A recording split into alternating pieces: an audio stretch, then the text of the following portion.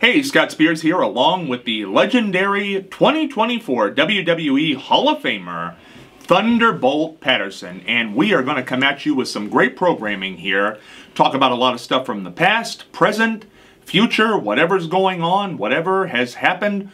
Thunderbolt and I are going to discuss it on these programs, and we hope you are going to enjoy these as the weeks go on. But we're right off the Hall of Fame. The Hall of Fame was just last weekend, and this beautiful plaque was given to Thunderbolt at the Hall of Fame. Thunderbolt, what'd you make of this? Truly a dream come true. A dream come true. WWE never dreamed that it would be possible or that I would accept it. But the power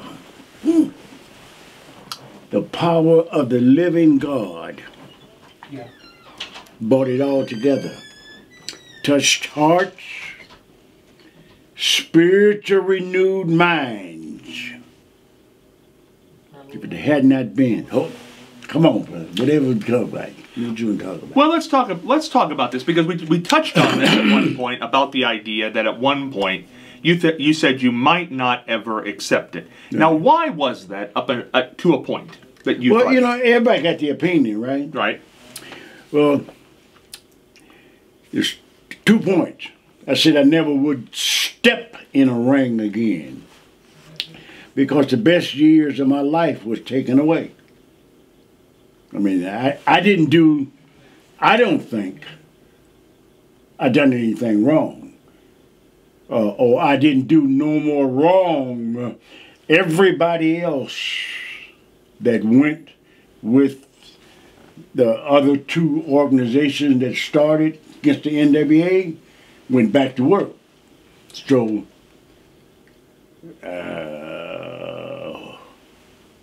hey, and I mean, only thing I can lay on it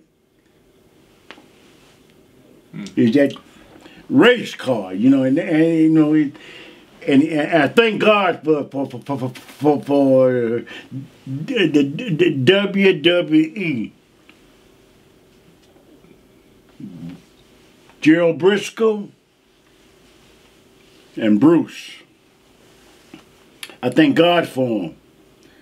Because if it had not been for the Lord and however they touched their heart, I mean, all the rest, well, you can pick up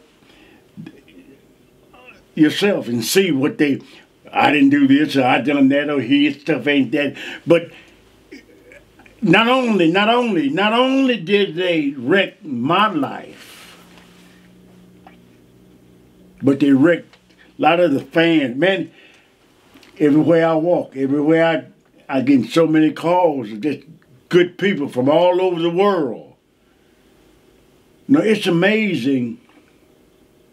It is truly amazing how so many people can be together in different organizations and all, but there are individuals in there that can try to tear it down or try to divide and conquer, try to just lie and hate. Why? You know, Thunderbolt, I want to come back to this because it was mentioned so much at the Hall of Fame, and it's been mentioned so much as part of your biography, that you were blacklisted. Now, tell the exact story of how that happened with Ann Gunkel. Well,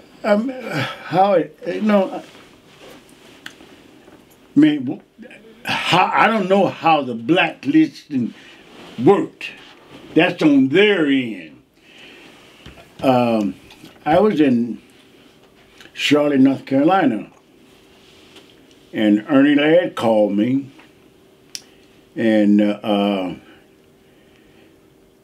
asked me to come and work for Ann Gunkel. Now, you know, and all you fans out there know that Bill Watts made Ernie a booker, a so-called booker, or so-called office individual. You know, they blah, blah, blah, blah, blah. You know, but we ain't want, I want to try to stay as positive as I can today. I don't mean because WWE has renewed my spirit. When I went and worked for Ann Gunkel,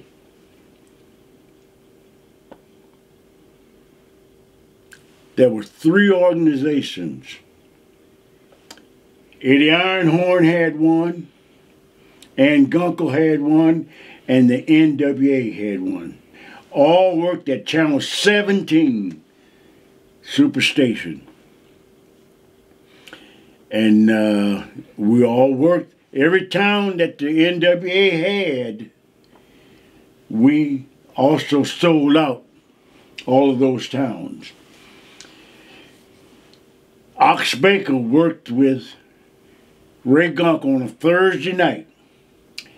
And that Friday morning, those chauvinistic pigs, excuse me, I'm trying my best.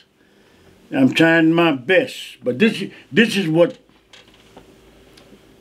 not only affected me and my kids and my family, but it's a lot of people out there like a little bit of what I do, or done. So, Ann Gunkel offered me something, and she even went back on that word, you know. And I started running myself. But all of those guys, or most all of them, went back to work. So That's all that happened. You went to work for Ann Gunkel, and remind people why this was such a bad thing in people's mind to work for Ann Gunkel. Well, I mean, that was against the NWA. Against the NWA. Against the NWA,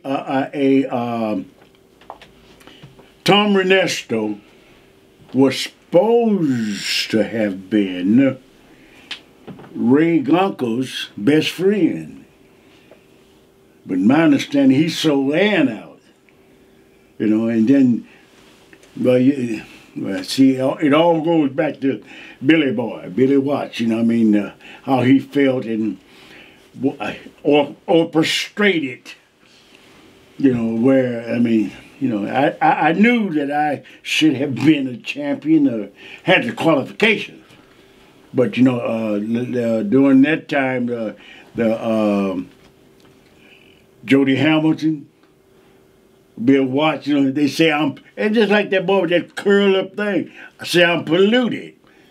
Dutch Mantel. Yeah. And see, his story wasn't even right. Because I never worked for Ray Gunkel. So his story is a lot of them just get bits and pieces and they'll form their own mind and their own thinking for whatever, hey, hypocrites. Oh, excuse me. Come on. Now, of all the... Did I I think you cleared some things up. Okay. Now, for all those other people who did work for Ann Gunkel, they all were welcomed back at some point, but you were not. Everybody know that. Right. So... Do you think that I walked away from a job? I mean, they wasn't paying me right. But do you think I walked away from a good living? People, for some reason, think that. Well, it's not true. I ain't no fool. I mean, all those years, man, nobody but the Lord kept me. I didn't have no job. I didn't get a chance to go. They have... See, I get on that negative part, and I don't want to do that, you know? I just don't want... Well, history is important, though, I'm focusing on WWE. And that's the future. I'm focusing on WWE. That's first right stuff in a long time. That Bruce and that Jerry, ooh. In the name of Jesus, I thank you, Lord. And it's all going to be in the book and the movie. That's a long story there, too. Yeah, long. You see what I'm saying? And it's coming. Hey, yeah. Don't you know it is? Now, when we talk about wrestling in those days, when we talk about the Ann Gunkel, Ray Gunkel era, what was it? Let's go back to the beginning. How did you get into wrestling? Because a lot of people are confused on that. I started in Waterloo, Iowa. I mean, Waterloo, Iowa. I walked into the Hippodrome every time they came into town with my bag in my hand, challenging anybody and everybody in there. And Gus Karras and Bob Geiger. Bob Geiger was from Iowa. I don't know about, I mean, they just took, okay.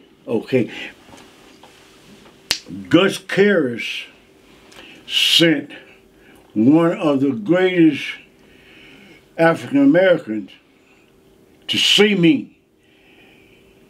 Well, sent me to see him at the Ellis Hotel. That was Luther Lindsay. Luther Lindsay was just a spitting image.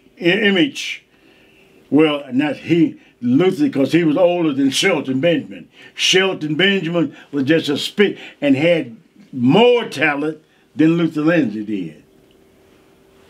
You understand? So, who was your first match against?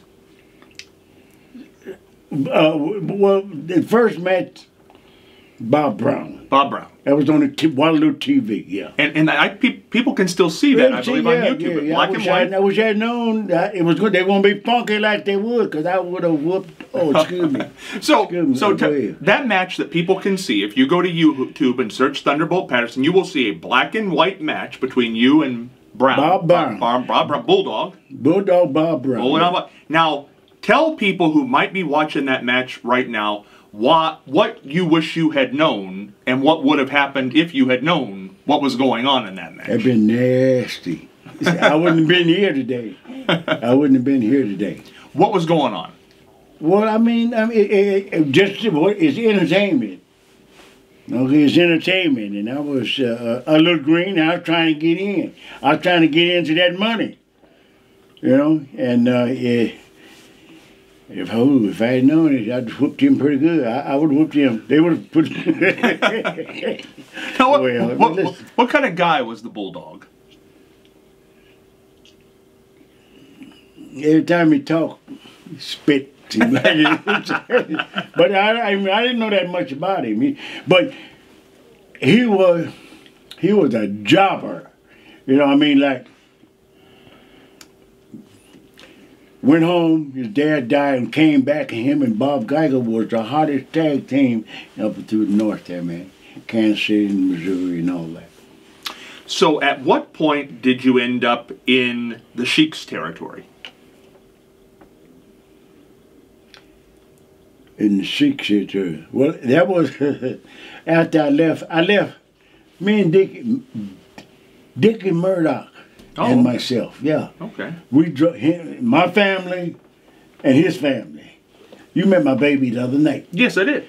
Dick Murdoch and his wife, and we caravaned together from Amarillo up to Detroit. And that was in '68, I believe it was. Now this area, that is an important name. Sheik, Bobo Brazil, Ox Baker, yourself, Pampero Firpo, those were the big names of that era. Yeah. Let's run through some of those guys. Let's start with Pampero Firpo. Let's take a little deep in there. Let's go deep. See, because, I mean, that was '68. See, I started in 1965.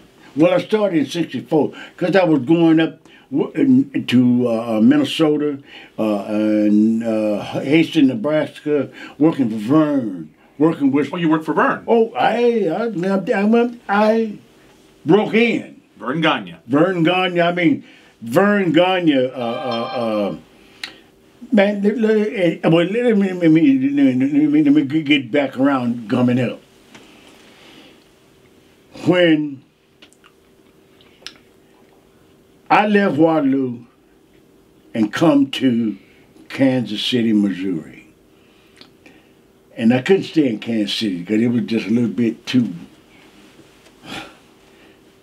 So I went on to Kansas City, Missouri.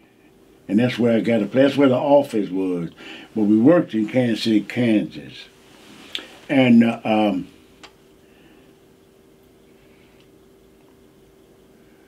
I had first run in was with Pat O'Connor. Now you know that, and like I said, I started up there in Minnesota, worked for Harley, worked with Vern, with all of the top guys that Vern had, the Red Bass, all of them, and done everything that they wanted to do, you know. And when I come down here, when I left North Carolina to go to work for Ann Gunkel, Harley made the statement that he spit in my face or done something, and because I went in the ring to challenge all of them, and at the Kansas City, the Atlanta. That's when all of the wars was on 17, and I took my little old chair and went in there and stuck in there, and Harley said he done this or that. He didn't come out or whatever. But, man, when I first started, he sent me to Houston, Texas. Bob Geiger did. And the office was in Houston. Morse Siegel was the promoter.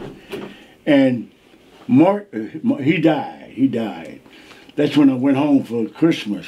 I asked to go home for Christmas, and he told me, I asked him when he come back, and he told me I didn't have to come back. That was Paul Bosch. That's when I caught the ride with Ernie going to L.A., Los Angeles. Dick Byers got me booked in L.A. The Destroyer. The Destroyer. This is 1967 when I went to L.A. And I stayed there in L.A., the Mongo, Buddy Austin. When I first understood of taking care of myself. See, when I didn't tell you about when I left John Deere's. That's what I quit and walked out there because I had got hit and I lost my equilibrium. And I went to the doctor every day. When I went back to work, they told me I was out chasing my dream, you know, which I was. And so when I got there to L.A., wrestling is a business. You give yourself to an individual, and after being slapped side the head with one of those horses come off, there's a chain. Johnny Factor, I'm talking about in the foundry, and Buddy Austin, I didn't not turnbuckle. He ran my head into the rail. I mean, the rail. I mean, the pole. The post. And I lost my equilibrium. And that's when I understood right there. Stop letting them do what they want to do. They didn't care. You know. That's when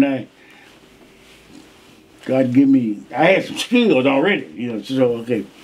And Alberto Torres and I, we were the West Coast champions. And all of the greats was out through there. Bearcat Wright, Bobo Brazil, El Mongo. I mean, just from there, Crazy Luke Graham. You ever heard that name? I've heard his name. These are individuals. And I wanted to grow. I started understanding that individuals was traveling over the country, you know, and I wanted to. My skills had got pretty good by then, you know, drawing money, and I went to San Francisco, and that's where I ran into. I never did meet Peter Maivia, but I ran into Gorilla Monsoon, Fritz Von Erich, Pat Patterson, and Ray Stevens. Ray Stevens was one of the best tag teams in the world. You understand? Olin Jane was good. Pat was da-da-da. But yeah, I ran into, Tanaka. I'm talking about individual, worldwide individual, you know, that was really, I got to work with everybody. I mean, and that was in like '67. See, I never stayed no place no long time. Then I went on when I got ready to leave there. Roy Shires is the only one who told me, say, hey man, what's the matter? Because if you wasn't making enough money, tell me. And that's the only time. But I made, we'll see. Yeah, I hadn't been back to Admiral yet. Wait a minute, okay. So I went on up to Vancouver. Now, I went to Vancouver. I didn't get along too well with that promoter up there because it was da-da-da. I didn't live in Canada. I lived in Blaine, in the port of entry. On the American side, right on the beach. And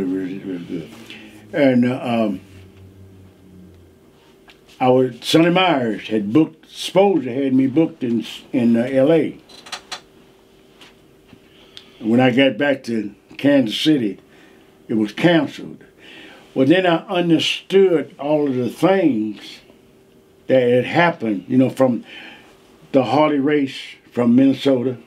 And the Pat O'Connor couldn't do nothing. You understand? And then there was Jody Hamilton. All of that Missouri. Following me? Are you with me? Whatever.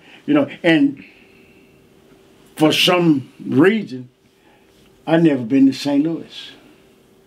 Which people consider the wrestling capital. Well, St. Louis was the headquarters of the NWA. Mm-hmm. And then the other part of that was when I finished up there with Ann Gunkel, I ran a show in the Omni against them. And Sheik, you can pull it up. It was IWA, IWL. That was my organization. And Sheik came to work for me. Sheik and his wife Joyce was on the board.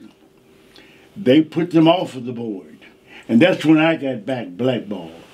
So it was a combination of working for Ann Gunkel, who was outside of the NWA, mm-hmm. and then running your own show outside of the NWA, mm-hmm. led to the NWA not booking you. Mm-hmm. Now, did at that point anybody from because the Gagne organization was still running pretty strong then. Gagne, the AWA, he was still running strong. And you had been there early in your career. Mm-hmm. Fritz von Erich was still running pretty strong there down in Texas. Mm-hmm. And, of course, McMahon Sr. was running strong up in the Northeast. Mm-hmm. Did you ever have offers from them? No. Ain't nobody never called me. Never. Nobody called me but Ole. That's how I got. They also said on one of those. They also said that Dusty Rhodes was the one that got me back in good, and that's a lie. That was a lie. We've never delved deep into this, and it's important at this Hall of Fame time because right now the WWE World Champion is Cody Rhodes, Dusty's son. In that video package, you saw it last night for the first time. His son, Cody Rhodes, says that Dusty, when he was alive, said he took stuff from you. You were around in Dusty's era. And they have said that Dusty hired you back. We just found that that's not true. Not true. No, sure. So what was your relationship with Dusty? You won the title from him down in Florida. Yeah. Yeah. So what was he like? But even there, when those places talk about it, they say Frank Goodish. They won't say Dusty. You understand? I mean, I had no relationship with Dusty. No friendship or anything. Hey, Dusty was a booking. It's interesting. I mean, how could I? So really, there was no. I had a dream. Yeah. Then they stopped my dream.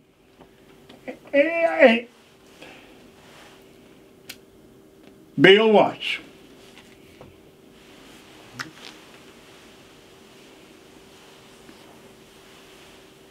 The The Cowboys. Clear understanding. Yeah, well, he say it. That's what he says. Yeah. I mean, and that's probably been a friend of mine to a certain extent. Bill? Supposed to be.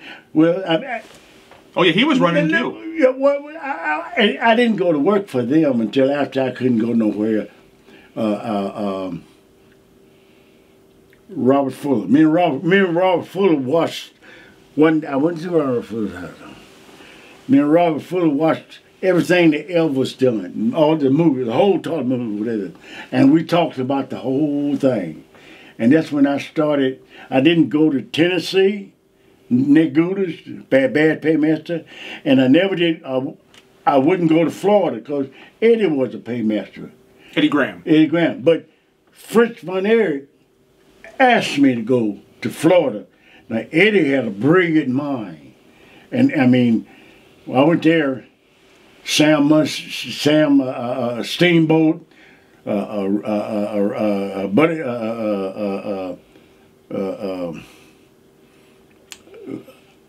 all of them individuals, wrestling individuals, were partners of mine. Oh, man. So, when you were in Florida, and it was in that video package, you defeated Dusty for the title in Florida. What do you remember from that match? What do you remember from that situation? What I remember from? Yeah, what was it like to wrestle Dusty Rhodes? Yeah, wrestle anybody else. I mean, I had to wrestle a lot of people. A lot of people were involved. You know what I'm saying? But Dusty was Dusty. But Dusty wasn't the only one that had a dream. And I mean... Who was your favorite opponent? Opponent? Yeah. Man, I worked with the greatest of all of them. Luthez. Gene Kaniski, and I mean, all of them. I worked with all of them. King Curtis. I worked Pat O'Connor. Pat O'Connor never would work with me no more. Work with me because I had something to deal with him for. But I worked with all the rest of the individuals. I mean, Charles Naka, Gene Kaniski, Luthez, and Jose Lothario, Johnny Valentine. I worked with Vern Gunn. I worked with all of them, man. Now, Johnny Valentine, there's the name you hear. Yes, now, they say this man... One of the greatest, man. Hard hitter? Pardon? Hard hitter. When he hits you, they say that's what it's all about. It's all about, I mean, doing what you do. The way you see, I see he's turning me off on some of that old, I don't want to talk about all the mess up. But Valentine was, stiffer it is, better it is. So you agree with the Valentine philosophy, the stiffer the better, stiffer the better. Yeah. Because they say he and Wahoo, had those. Wahoo McDaniel? Wahoo, yeah. Now, was he stiff? Was he a stiff wrestler? Wahoo was solid. No, it was solid. That's solid, yeah. And he was a legend, certainly. Yeah, absolutely. Now, we got 1 minute left in this segment, but how good was Wahoo? How good was Wahoo? Wahoo was one of the better individuals. And how good was Johnny Valentine? It was one of the best. So these are one. And Luthez. Oh, hey, that was the cream of the crop. Those were the group. I'm talking about even when he got up to an age, man. That Carl Gotch, Luthez, Vern Gagne, Luther Lindsay,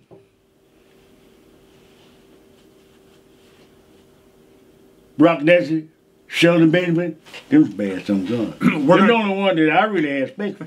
We're going to take a short break, and we're going to come back and find out how Thunderbolt got to Ohio here in Michigan with the Sheik. And we're back here with the legendary Thunderbolt Patterson, or I should say, Hall of Famer, Thunderbolt Patterson. That is. Right up here in the corner. That is. Right up here.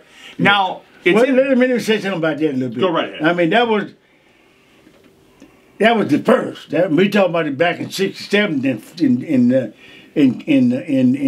Amarillo, and that go way back. There's a lot of them Well, okay, I'm sorry. Go ahead. No, it's good. One thing I wanted to ask you before we get to the Sheik and that group, the crown. You're in a crown in a lot of these. How long did you wear the crown, and why did you wear the crown? Well, I won them. I won them crowns. I won the brass knucks. I was the brass knucks champion, and the area and the folks that I dealt with, I was, a journal, just like just like a who, you know the baddest man. Who's the baddest man? You know the baddest man in the wrestling. Who is it? Do you know? Well, I know who they say. Haku. Hell, he's the baddest one. And we saw him the other night. And Barbarian too. You know, and them two. And see, that's one of the problems. There's so many of them individuals out there as bullies and want to be bad. They ain't bad. And then when you don't let them do what they want to do, you're a troublemaker. Let me read this here in the book, just so, because I don't think we've been through this. And then we're going to get to, we're getting to the Sheik, so stay with. We're going to get to the Sheik, because I know people love the Sheik in this area. Known for his deadly punches and unmatched charisma, Thunderbolt Patterson is a pioneer notorious for stirring up audiences into a frenzy. A mainstay of the Southern Territories during the 60s, 70s, and 80s, Patterson's 30-year career is filled with championships, legendary rivalries, and fighting against racial inequality. Inspired by the legendary Bearcat Wright and Lou Thez, Thunderbolt Patterson began his in-ring career in 1964, bursting onto the scene as a cocky, no-nonsense brawler. Bolt quickly made a name for himself as a grappler fans love to hate, making people hang on his every word during his unique and colorful interviews. Patterson inspired an entire generation of WWE Hall of Famers, including future tag team partner, the American Dream Dusty Rhodes, Blackjack Mulligan, and Jimmy Valiant. Thunderbolt Patterson was an outlaw who lived by two rules: throw hands and win gold. He did just that, capturing titles in promotions such as Big Time Wrestling, Continental Wrestling Association, and Georgia Championship Wrestling. Whether he was on his own or involved in tag team competition, Patterson broke his opponents down while putting on an unforgettable show for the fans. After an incredible career lasting 3 decades, Thunderbolt Patterson had his final televised match at Slamboree 93 before fully retiring in 94. After hanging up his boots, Patterson spent his time helping children as a minister while lending his knowledge to up-and-coming wrestlers in Atlanta. With his influential contributions through several eras of professional wrestling and his commitment to the industry, Thunderbolt Patterson is a worthy addition to the 2024 WWE Hall of Fame class. And see, clear, full, and just understanding. Jerry Briscoe and Bruce Pritchard understand the truth. So, you understand what I'm saying to you? Right. So WWE. Yeah. So let's run through these names. We talked about Dusty. You tagged with Dusty. Oh, just a time or two. Time or two. See? Oh, I had to bring all that up right now. Blackjack Mulligan. A good friend of mine. Good friend. Yeah. Good guy? Yeah. Good guy? Yeah. And Jimmy Valiant, who's still around. Well, enough said there. There you go. Now, I do want to get to this, and we're getting to the Sheik, I promise. Now, your last televised match was at Slamboree 93 for WCW. You tagged with Brad Armstrong against... No. I was for Bob Armstrong. Supposed to be Bob. His dad. Yeah. Bob didn't show up. Bob didn't show up. So Brad took his place. Yes, sir. And then you went against Raschke, Baron von Raschke, and Ivan Koloff. You can punch. You can punch that. You were my business partner now, Donnie. He was with me on that. I brought all of my boys down to there. I had a group of them. Oh, Athletes supporting kids. That Ole and I, we started and did a long story. But you can punch that up and see the action of that match. I'm not talking about the match. I'm talking about that was the interview. And I've there seen that. was Gordon Soley was doing it. no, was Gordon doing that? Gordon was talking about it. Yeah, Gordon was. We were sitting down to the table. Yep, it was Gordon. It was in the Omni Hotel. Yeah. Okay, but what I'm saying is, we were sitting at the table, and Von Roski and Ivan came up, and I was sitting there with Teddy Long, Bobby Walker, kid I took in, but Bobby didn't say a word. But as you saw in the background, Ron Simmons was going back across, and then straight across there was James E. Barnett, my boy. The white-haired But man. then, Teddy Long said, I'm speaking and I'm sitting here talking with the godmother. Do you understand what I'm saying? And, you know, and that's one of the, and you can find, he's one of the individuals that tells a lie about Oldie saying the N-word to me or in front of me, and that's a lie. But he always brings that up. Can you say not true? Yeah, I mean, hey, that's his business. I can't imagine it would have happened. What? But the question I have, so that was your last televised match, but you fully retired in '94. Who was your last match again, and where was it? Do you remember where it was or what happened? I had, man, it's so many, you know, because I don't know. I really can't even, I can't mention that. Because during that time, that might have been when I wouldn't work for the Powerfuls. Because I went, Ronnie Garvin, another real good friend of mine, in Kentucky, I think it was, Lexington, Kentucky. The Powerfuls had an area, you know, and Bob Root, Macho Man, Randy Savage wasn't the Macho Man then, but Lenny, Weingroff, Cowboy Bob Ellis, they had a group that ran against every. Well, hey, you know, I mean, They called it Outlaw. well, I mean, Outlaw. but that Macho Man come on out and get him a job, didn't he? You know, it's interesting. There is a match online with you and Randy Savage. And that's probably when I went and worked for them up there.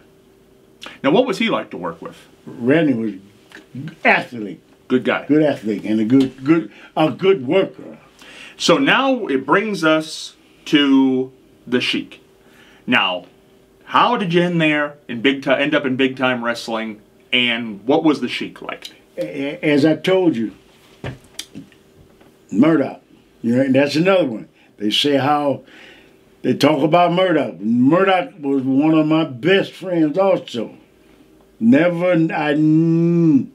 ran across a lot of things and a lot of individuals that was haters, but to me, Murdoch was one of the best, okay? But we left, and Funk didn't want us to go, but I wanted to move up so I went on up to trying to get closer to New York. But I went on up and worked for Sheik. And man, we had great men. Danny Hodge. Do you remember when Danny Hodge started fighting? Oh, yeah. Well, we had boxing matches also. You and Danny Hodge. Oh, yeah. And Cobo, huh? In Cobo Hall. Cobo, yeah. We had matches, wrestling matches. He was you know what? That Danny was something else. They say he was tough. Man. Oh. Now, and also I hear people wrestling bears. Well, you know, that shows you the presence of the living God. You know, no human being can't beat no bear. That was now Fritz booked me with that. You wrestled the bear. Look, it wasn't Fritz. I mean, I can't who was the booker then.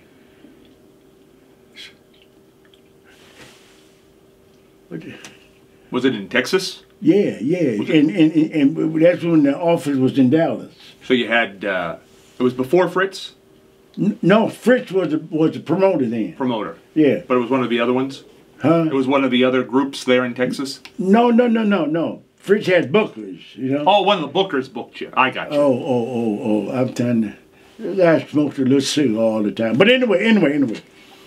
I'm trying to break it all the way down to the haters and all. But anyway. I wrestled bear. And God ran that bear off. I mean, I don't know what. I ain't done nothing. But I ain't done nothing. But the bear took off. So, you know. So how long in this confrontation did the bear take off? Well, we was out there for a minute, you know. What do you do with a bear? Not too much. I can imagine so. Ain't nothing you can do, you know what I mean? You know, and I didn't understand. And I was a top star at that time. You know, you don't put the stars with the bears and stuff like that. That's different and stuff. Yeah. So you're with the Sheik. Now the Sheik is notorious for a lot of rough. I had so many matches with Sheik that it's unreal, man. Now a lot of people say that the Sheik would take liberties with people. Did he take liberties with people? He didn't take them with me. I mean, we had great matches. I mean, the old man, McMahon, she took me there. I went to Los Angeles. I mean, they said that I never been, why I'm in Hall of Fame or whatever. I never been there, whatever. Well, she took me to the Madison Square Garden. I wrestled there one time, and I had to fight that night. Big Jesse Ortega. Oh. I mean, you know, they're in the garden. They didn't want to, you know, do what they wanted them to do. So I had to do what I had to do, you know. So I had to do what they say do. All I'm trying to do is follow orders. So rules. So we got the Sheik there, but also in big time wrestling, we've got Pampiro Firpo. Oh man. Oh. He was one from. I had known him from the Vern Gagne days when I first started, and I mean, what a. Now you talking about that Red Bastien. Now, probably one of the biggest names out of that particular area, big time, certainly here in the Ohio area, Bobo Brazil. I work with him too. Now talk about Bobo, because Bobo's he resonates with a lot of people. Well, I mean, Bobo was a gentleman, classic. I worked with him. We had great matches, but we didn't have a lot of matches. Now, Bobo looked like an athlete. Yeah, he was. Why do you think, because you obviously resonated with the fans, why do you think Bobo resonated so well with fans? Same way. I mean, that's the individual. Everybody can't do it. Everybody can't, you know, they can push whoever they want. If it ain't, that's reading the stuff go up and down. You know? Bobo even had a song at one, Cocoa Butt, the old Cocoa Butt. Oh, yeah, well, Bobo was one of the originators. Yeah. And he had some great matches with the Sheik up there in Detroit. Yeah. Oh, yeah. They went around for a lot of years. Bobo lived in Benton Harbor, you know, in Michigan there, and the Sheik was up there all the time. Now, and we're speaking very well of Bobo. He was a friend of yours, as you say. Yeah. But just to straighten this out, because I think this is an interesting history, and that's what we're doing. We're just talking. Now, why does Bobo get the reputation of being good guy, easy to work with, and you get the reputation of being hard to work with and different?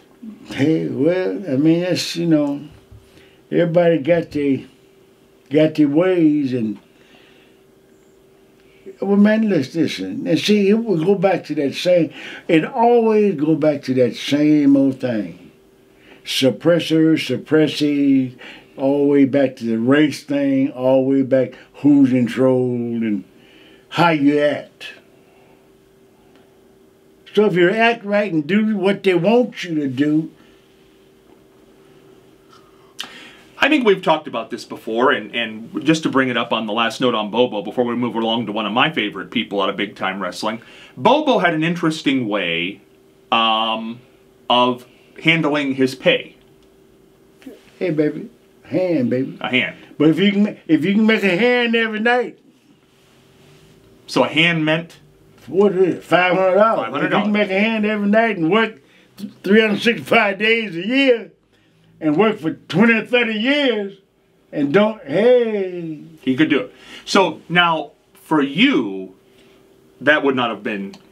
What? Would you have had that philosophy? Oh, that, no, right. no, hey, I don't ask for nothing, but I won't, if I work, I won't wash mine. And I want the same as you do others. So we know what Bobo was asking for in those days. Well, let me say it like this here. Okay. Bill Watts paid me $1,000. Superdome sold out. Superdome. Thousands. Come on, man. And you told me that was your highest payday. I paid myself the highest on one of my shows. Right. But the highest you got from any promoter was Bill Watts' Superdome, $1,000. And took me 3 or 4 weeks to get that. Really? Yeah. So, in those days, when you're wrestling in big time, and Bobo's got his hand, he's got his 500, I would imagine, what kind of salary are you making with this Sheik? Oh, I was making $700, $800. So you're doing okay? I was doing all right. Well, and I want to let people know. Doing all right. You understand what I'm saying? I mean, I wasn't getting what I was supposed to get, but I was doing all right. Well, and let's make the point here that if you go in the newspapers, you can search the Marion Star in Marion, Ohio, back in those days, late 60s, early 70s. You were the featured, when they would come to the Marion Coliseum, 5,000 seats, sold out about once a month. You were one of the featured performers in the ads. I should like to have one in papers. Yeah. Yeah, I like to have this a story, I don't know, to put in. We'll find one. We'll find one. Yeah, okay. We'll find one, because they were there. They were absolutely there. Yeah, what, see, everywhere I went, God was there and was there before me. They sold out. Doing all them time, and I never got a chance to go back. Which brings us to the point, you had this great run up there with the Sheik, and Bobo's there, and Furpo's there, and a lot of great... Oxbaker is there. So how did that come to an end with the Sheik? And later on, you worked with him in... Well, Sheik come work for me. Right. So how did you leave big time wrestling? Because you were a big star there. I went to Australia, and I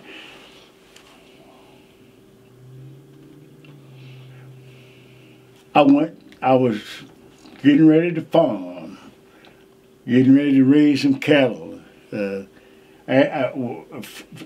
See, I was in Fort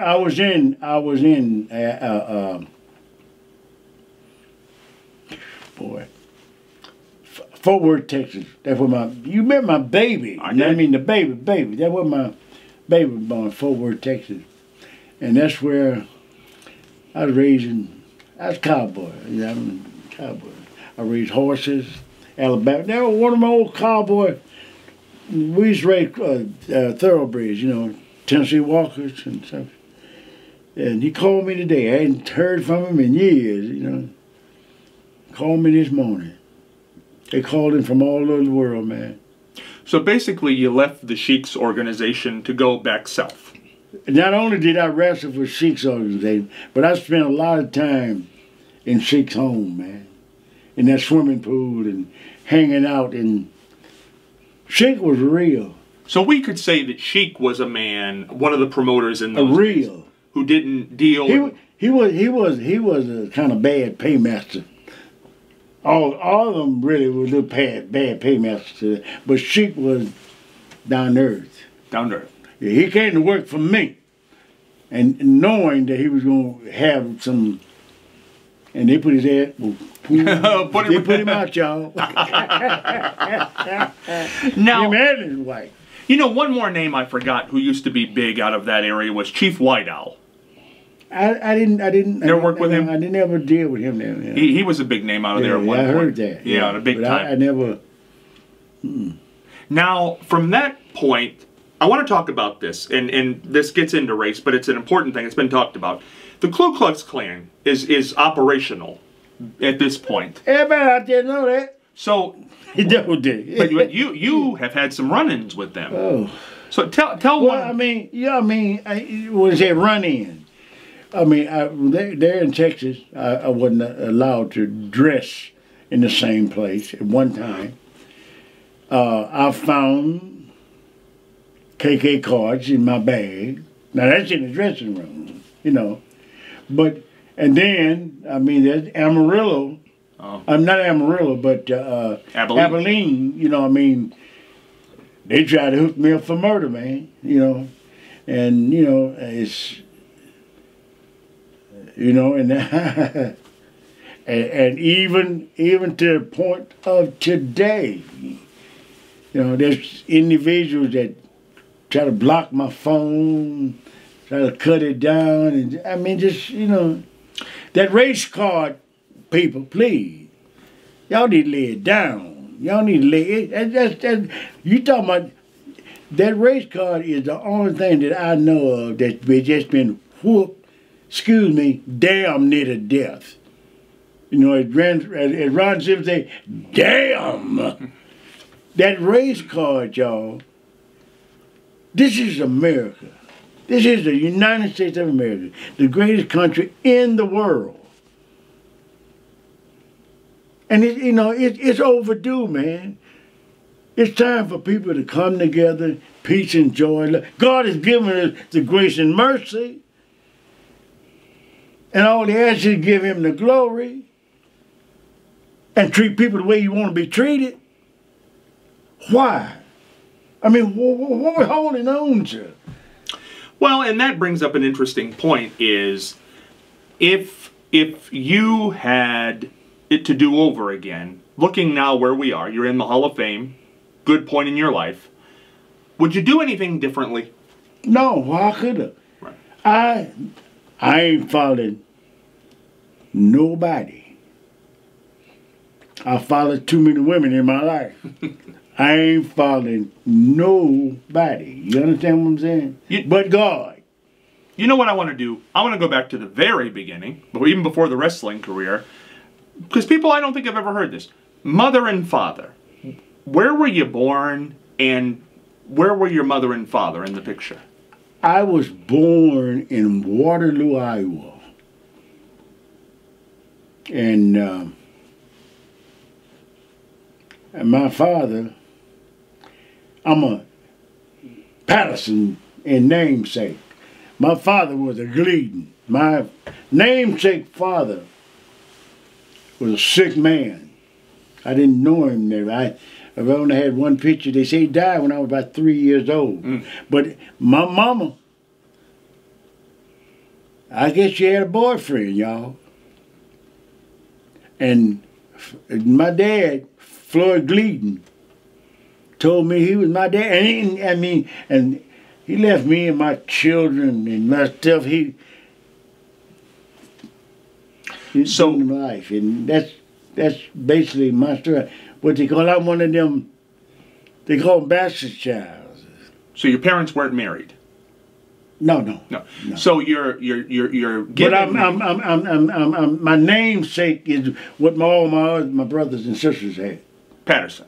Yeah, but I'm really Gleason. A Gleason. Gleason. Okay, so your dad's last name, blood father, was Gleason. Gleason, yeah. Floyd Gleason was his name. Yeah. But you know he died when you were 3. No. He didn't die. No, he was Mr. Patterson. Let me tell you something. Oh, I bet know it is. He died in 2000. Oh. 2004. My sister, my oldest sister that raised me, Jesse Lee, in the streets now. I come from the streets. Called me and told me that Papa wouldn't go on dialysis. So I went home for Christmas, 2004. And I got there that on the 23rd, I think it was. And he was supposed to have been in the hospital then. But I took him that next day. And they kept him. At that time, he was too weak to go on that dialysis, you know. And I never thought my dad was going to die, man. I remodeled his house. So it was a tough time for you? Well, I mean, I never thought he was going to die. Yeah. You know, I mean, I remodeled his house and sat there with him. And you know, after he got to make sure that whatever he wanted or whatever he, you know, to have all his wishes. 2004, he must have lived a pretty long life. He died in 2005. 5? Yeah, he would have been 93 years old. 90? So you're going to be here a while. Pardon me? You got a good bloodline. You're going to be here a while. Hey, don't you know? I mean, I ain't going home till God called me home. There we go. Till I finish. This is my purpose. So this is my purpose. And I ain't going nowhere till God says it's over. Now, was your father like you? Were you like your father, I guess I should say? Well, my dad, I mean, all of my kids, I had 3 girls. He left us all money, you know, all, I mean, he took care, I mean. Now, just so we can get this right, so Floyd Gleaton is your biological father, but you were named for the man your mother was with. Well, man, see, yeah, he was a sick man. His name was Patterson. Patterson. What was his name? Isidore. Isidore My Patterson. oldest brother's name was Isidore. Isidore Patterson. Yeah. And why was he a sick man? What was wrong with him? I don't know. And he died when you were 3. Yeah. So you really don't remember him very well. No. Now, let's talk about your mother. What kind of woman was she? What was her name? My mother, well, I was raised up like in a juke joint. I mean, what they call it. My mother and my favorite aunt was Aunt Kate. And my oldest sister, they could whoop the average man. You know what I mean? They didn't take no stuff. Tough. Yeah. And my sister taught me, whatever they ask for, give it to them. But don't bother nobody. Treat people the way you want to be treated. So what was your mother's name? Minnie. Minnie Patterson. Minnie Patterson. How long did she live? But she never did see my oldest daughter. My oldest daughter was born, I think she was about 65. And I mean, you know. She died a little young. Yeah, if that's, yeah. Yeah. Unfortunate. Yeah. But would you have a good relationship with your mother? Hey, yeah. I ain't never wanted for nothing. Millie Between her and my sister, Minnie and my Patterson. older, Minnie, Jesse, and Isidore, my oldest brother, I ain't never wanted for nothing. Well, this is fascinating. Now, this is going to bring it to the end of this week's episode, but we're coming back next week with our friend, the legendary Hall of Famer Thunderbolt Patterson, and we're going to talk about a gentleman who we spent a lot of time with this past weekend, Jerry Briscoe. Jerry Briscoe and Thunderbolt were the first integrated tag team, is my understanding. Well, in North Carolina. In North Carolina. Yeah, North Carolina. And we're going to talk about that and James Brown, legendary performer, and a whole lot of other things on our next episode. So don't you dare go anywhere.